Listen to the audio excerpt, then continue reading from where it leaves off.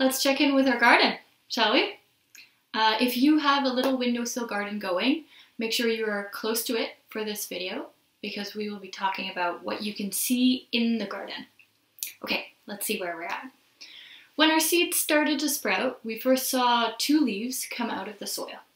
They unfolded, and most of our mixed greens looked exactly the same at that time. These 2 first leaves are kind of like training wheels for the plant. They come with the seed and they provide food for the plant and a way for it to catch the sunlight, while the plant is working hard to grow its first true leaves.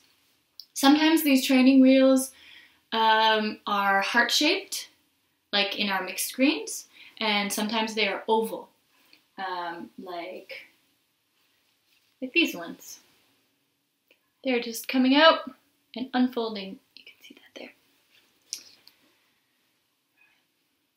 After a little while, we started seeing what we call true leaves on our sprouts. These true leaves can give us more of a clue of what kind of plant this is going to be.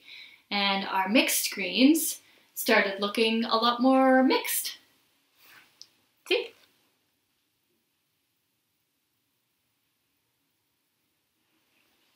Have you started seeing true leaves in your garden? Can you still see the first set of heart-shaped leaves? Like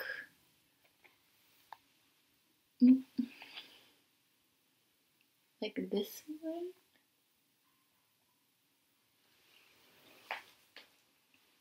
This first set of true leaves on our mixed greens here, we can eat these.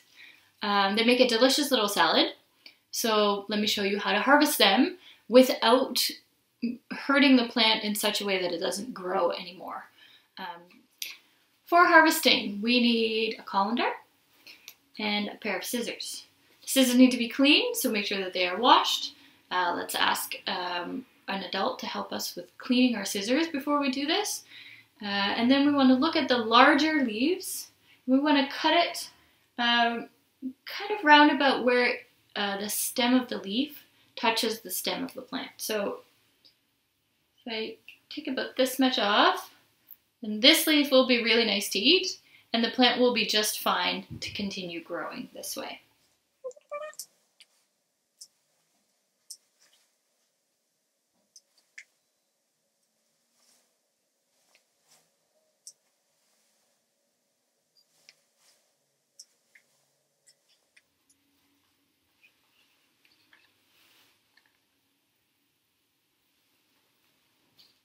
Once we've harvested some of our greens, we can wash them and put them in a salad.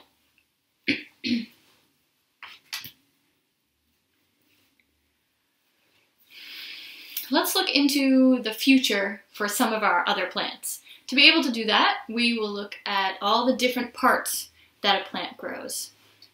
For this part of our video, you can use the 6 parts of a plant worksheet that we've made, or grab a piece of paper and a pencil and you can draw along with us.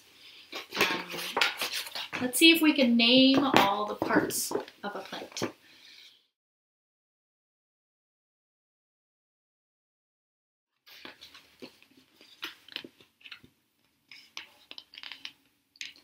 Let's start at the bottom. Roots have several jobs. First of all, they anchor the plant into the soil. As we know, they're one of the first things that grow and make sure it doesn't fall over. Very important. The roots also transport water and nutrients up from the soil towards other parts of the plant. The straight thing in the middle there that helps hold the plant upright and strong against the wind is the stem. The stem also has an important job to transport those nutrients and water up towards the bits of the plant that need it. After our stems, our leaves come in. Leaves are big and flat and are angled towards the sun because their job is to turn sunlight into plant food. Have you noticed that our little sprouts are bending towards the window? They're doing that to make sure the leaves have lots of chance to catch the sun. Plants are very smart that way. Some plants even fold their leaves in at the end of the day because the sun disappears. After our roots grow deep and our stems grow tall and our leaves grow big, what is the next phase for this plant? It will start to grow flowers. Flowers are there to make sure that the plant can produce more plants in the future. This happens through a process called pollination. Can you tell me which creatures help us with pollinating our plants? Most of them can fly. Some live in big groups, have fuzzy bodies, and produce golden sticky liquid together. It's bees! All kinds of different bees help us with pollination. A very, very important job, because without pollination we wouldn't be able to get to the next stage of our plant, which is making fruit. The fruit of a plant appears after the pollination of its flowers.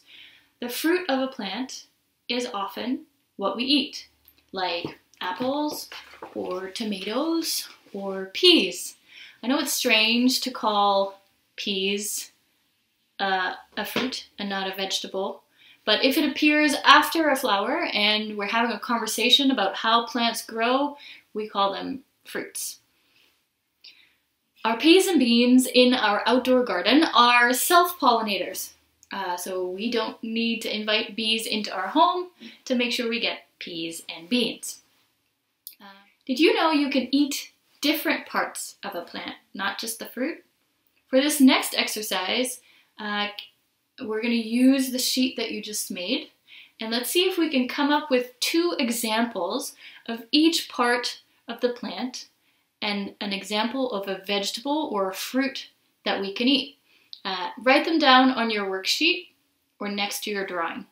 So 2 examples of a stem that we eat, a plant whose leaves that we eat, flowers that you can eat, and so forth. Any examples of roots that you thought of can go right next to the word roots on your worksheet.